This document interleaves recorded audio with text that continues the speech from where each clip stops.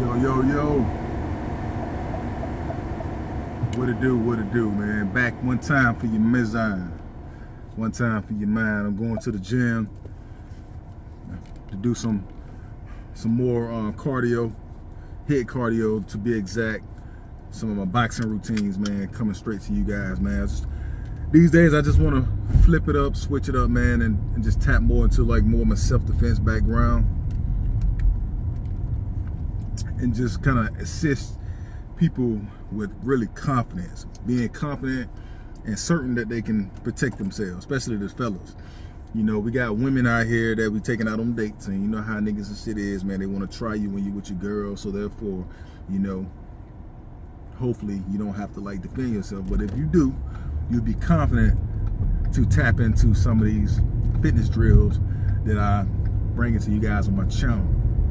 I'm gonna still bring you guys all the other calisthenics and strength training, but I'm tapping more into like my self-defense background, so that way, you know, you can stay competitive, have that competitive edge, man. You gotta remember, you are your own executive protection detail, period. You know, ladies, y'all gotta understand that when you with your dude, the reason why he flexing on you in terms of like what you wearing and how many niggas and shit you talking to while y'all out, is because he's a de facto security guard for you, executive protection agent.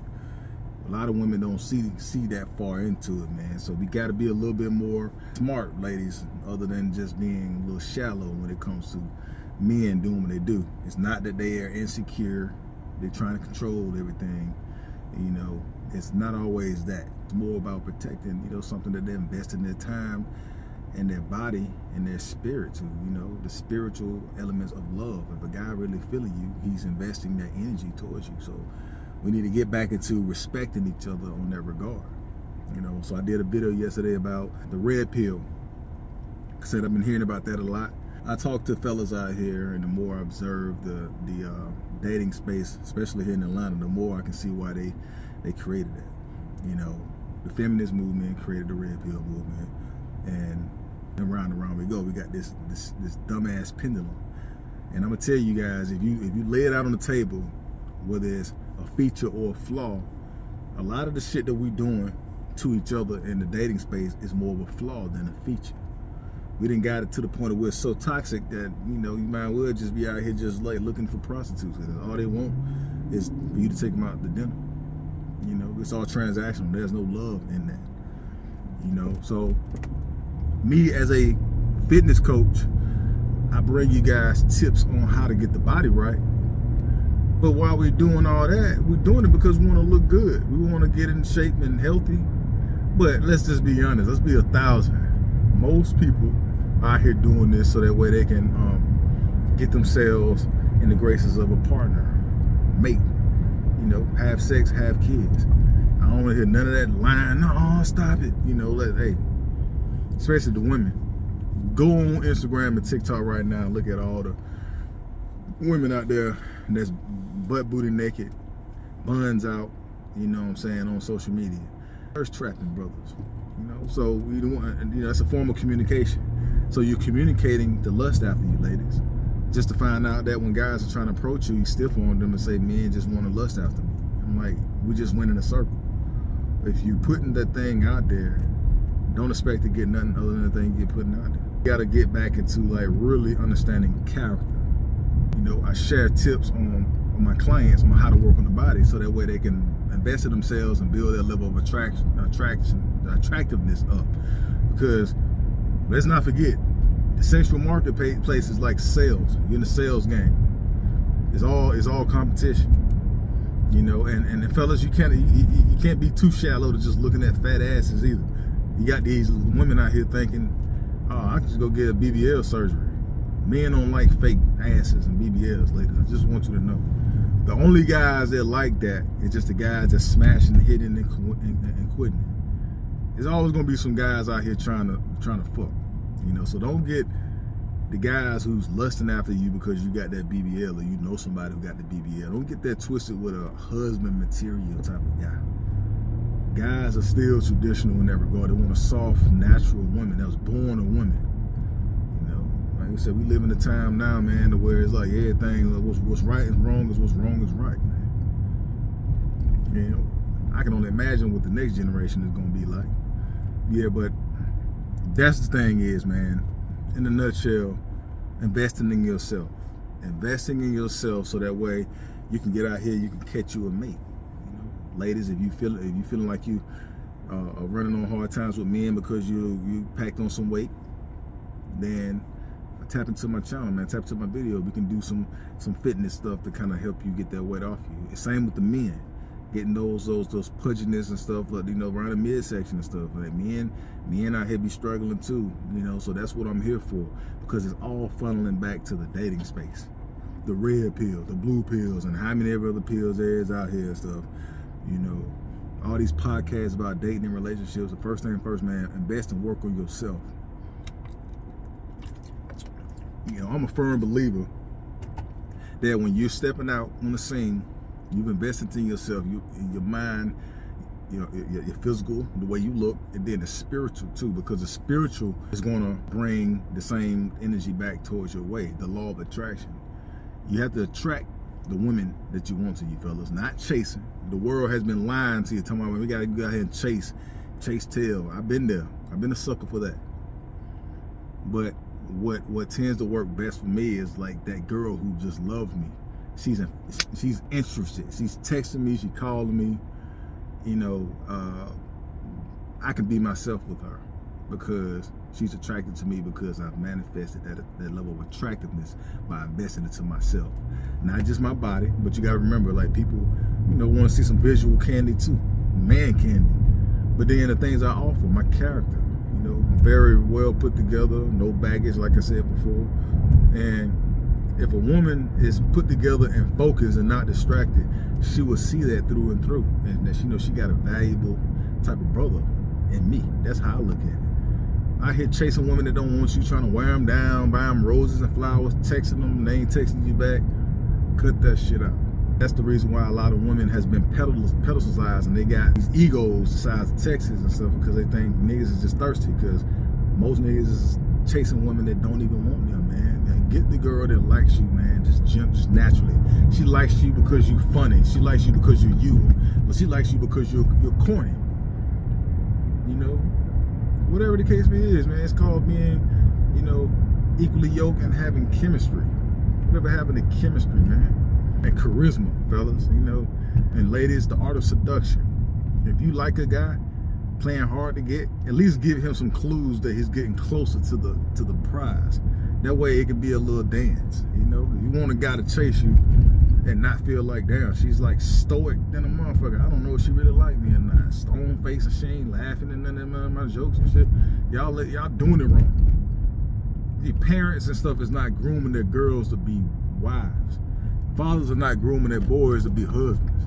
Everybody just out here just skipping that lesson and just going straight to fucking and manipulating and finessing people. That's why we got all these podcasts of men and women hating each other back and forth like this pendulum, this ping pong table type shit, man. Hey, it's 2024, man, the year of revelation. This shit got to stop, or else we're gonna become extinct. For you know, you're gonna have just women just like, you know, men competing with women for the women. Like they got this whole sisterhood thing going on, and now they all on dates with each other. Like, if you really think about it, there's a lot of women out here in Atlanta. You go to brunch, day parties, it's just everywhere. Just so they slick. If you really stop back and look at it, they all on dates with each other, man. You might have a couple of gay niggas and shit sprinkled up in there, you know. Cause you know they always gotta like be around some of them type of cats. And I'm not bashing nobody. I'm just saying this is the things that I see. I've seen it enough to like start to share it and talk about it. So it's not this, oh, I saw that one time and then now I'm gonna make a video about it. No, I've seen it enough and been quiet about it for like years. I just been posting fitness stuff because I'm a fitness coach. But at the same time, man, we have other problem sets in Atlanta that we need to address. So I'm just gonna tap in and address it, because there's a lot of men out here who see all these beautiful women and just want just a general girlfriend, man. Wife up. You know, we used to talk about wifing chicks up, man. And women used to want that. They used to want men that want to wife them up. It's us versus them dynamic, man. Like, so we got to get back to our nature. There's certain things and characteristics, ladies, that men do is because it's in our biological nature. Fellas, There's a lot of things that women do because of their biological nature. Now let's look at the world we live in. The world we live in has poured so much poison and demonic energy into the pot that a lot of people are emotionally unavailable, emotionally unbalanced. So we're now operating at our fullest potential based off of having sound judgment and knowing how to really court and pursue one another in the marketplace. All we doing is just taking shots at each other, man. I've seen so many years of good intentions, Facebook groups, all this like black love, this, black people getting together, that. And I'm like, okay, that's a good idea. That's dope. Let me go ahead and find me a little shorty on here, man. And we kind of have good conversation, see if the chemistry is there. We can investigate it further on dates. Shit don't even get past social media. You got like 100 comments because somebody had asked a stupid question, and now you got this gender war shit all over again. So for everything that we create to try to bond us and get us back together, that's corruption. This shit right here, it's like we living in the fucking Twilight Zone, you know. So, but nevertheless, man, keep going, keep growing, man, because that's what it's all about. All you can control is you. Ladies, you can control is you. But don't get too neurotic to where you lose the whole point of this whole thing. And I know some of you gonna like try to kid yourself and say, well, nah, I just want to be single with my cat or my dog, and you know, I'm good. No, you're not, because you're not. It's not in your nature to be content and good. That's why you get the dog and the cats and birds and all this stuff, because you're biologically wired to nurture. So if you can't nurture something, you're gonna fucking start acting batshit crazy, you know. And there's nothing wrong with that. It's okay to admit that. Just like the 12-step program for Alcoholics Anonymous, the first step to recovery is admitting that you have a problem and you need help. Everybody has a problem in somewhere in their life. You know what I'm saying? But we have to admit that we are flawed. Women are flawed in their process of elimination with men. You know, they say what they want, but they end up still choosing the fucking most bottom barrels niggas and shit out here. The guy that they say they ain't gonna get with, they end up pregnant by. Most women that I dated who had kids, I was a better catch. Their baby dads was like the typical shit that you see on paper, like the guys, the Pookies and the Ray Rays that they say they want to stay away from. So it's like you saying one thing, but you're procreating with the other thing. And ladies, don't let the good guy slip by making him wait and say, well, I'm gonna jump into the sheets with the guy that don't matter quicker because it's just about sex with him, and I'm gonna make the good guy wait. Don't you think that's the most asinine shit ever? Because guess what? You let the guy who don't matter keep pounding you out. I'm talking about pounding you out real good, man. You're gonna blow them clubs up, and you're gonna be having that nigga baby, man. Look at, like, pay attention to patterns. This is chess, not checkers, man. So I'm only here to help you guys, just like I started out trying to help you guys from a personal training perspective. That personal training conversation since 2018, 2019, when I got out of the military, I started doing motivational videos here, motivational videos there, nutritional videos here. We dancing around the big elephant in the room. We getting fine. It's all outdoors. Sexy, handsome. I know I am. You know, but you still can't, you know, connect with nobody in the marketplace. So that's the only reason why I'm doing these videos, is because some brother out there can relate. Ladies, you got to understand, like, use your intuition. There used to be a time where they said women had a higher degree of intuition than the fellas, even though we all have our sixth sense to be able to resonate the energy to discern what's right and what's wrong and what's good for us and what's bad for us. A lot of women just saying, like, they're just not using that. What they're doing, they're listening to these other toxic podcasts with these all-girl panels, or their homegirls and stuff who've been ran through, ragged out. They listen to all that advice. I had a chick I was like trying to get to know. I met her, you know, at a store, and she was from Florida, and she was like, you know, we got a little small talking. Yo, how you doing? You know, I like your hair. How you doing? Like, today's a pretty day. What you got going on? What's your name?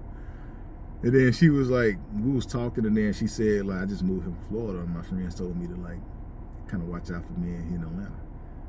So I never got a number. When she said that, I already knew I wasn't gonna be able to talk to her and stuff like that, man. You know, I tried to get her number, she was like, nah. because she's listening to all these friends. Now, granted, there's crazy, strange people out here in Atlanta, but you have to use your own discretion. Stop being a follower. Stop being a follower in this mass herd mentality, ladies. You know, never have I ever seen like a time where a lot of women are just like got their head in the sand and just listen to what other women say and run with it. It makes men feel like we're just like wolves out here. Like we trigger you guys. You don't do this to no other type of guys other than your own kind. And then women that say, well, men are doing the same thing to their own kind. It's like, okay, we in this riddle now. We locked into this riddle. What came first, the chicken or the egg? The bottom line is this: both parties are doing it to each other. Regardless of who started it and kicked it off first, we don't care about getting licks back. It's like spiteful, demonic energy. I mean, we got licked back from all the years we was oppressed, when really the oppression came from white men. You know what I'm saying? So now somehow it kind of morphed into black men trying to, you know, make more than women and put women in on her knees, scrubbing the floors in the kitchen. Look, let's just get past the cold approach and exchanging numbers before we start talking about this 50-50 shit, this cooking dinner for you. There's no cat out here that's really for real about coming home and just want his girl to be slaved up, barefooted and pregnant, like cooking his stuff, washing the feet. So ladies, don't think men is just reducing this whole ordeal down to that, man. Let's just get past the podcast beefs. You know, let's just have a conversation, man. You know, we can handle the other stuff. You know, I'm a man of many talents, man. As long as I got me a good shorty, man, she ride or die. We got chemistry. We love to just laugh and do stuff, man. All that. She better cook for me or else. Or I ain't never been in a relationship where I demanded a woman to do that. Most of the time, I'm the one cooking. As long as she providing other things and we happy with each other, man, who gives a shit, man? We overcomplicate the simple things that's supposed to be natural. So, enough of that, man. Tap in, drop a comment, man. This right here, just round 2 of the video I dropped yesterday about did women curate the red pill? You know, I need more comments. I need more engagements, man, on this, man. In the meantime, man, let's get fit, stay in shape, man, so we can attract that future wife, fellas. You know, and ladies, take heed. I'm not taking a shot at you guys, because trust me, you know, I do understand there's a lot of crazy cats out here, man. But you know, I'm just trying to help, and we gotta stop with this adversarial approach. All right, see you guys in a minute. Peace.